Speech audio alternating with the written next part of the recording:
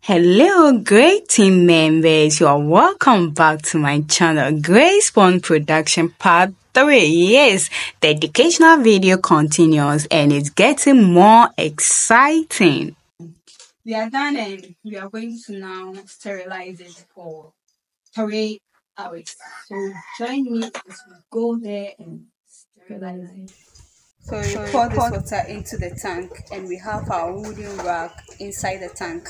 So the water have to be below the wooden rack and then we arrange the bottles in it so that when the water is boiling, the vapor will now sterilize the bottle.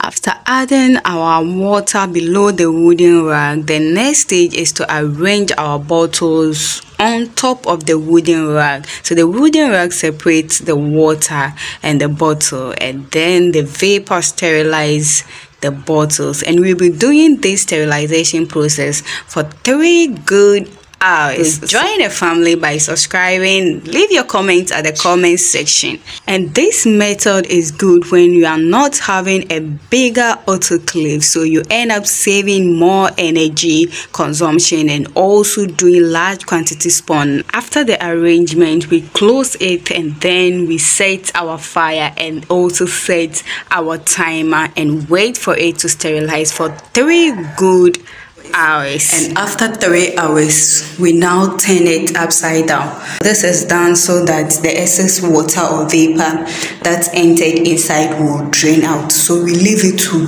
cool down, and then the next day we will come and do our inoculation. So we are leaving our spawn to cool down in our sterilized and clean lab. Yes, and then the final part will be popping up soon. Thank you very much for watching. Thank you, great team members. I love you all, and stay healthy, stay strong.